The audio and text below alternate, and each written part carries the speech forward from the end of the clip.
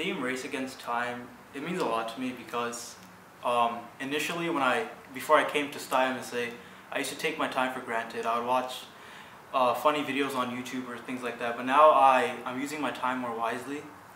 And like for example, before I would always used to postpone prayer time and everything like that, but now I'm praying more often. And the race against time is basically trying to solve everything we have now.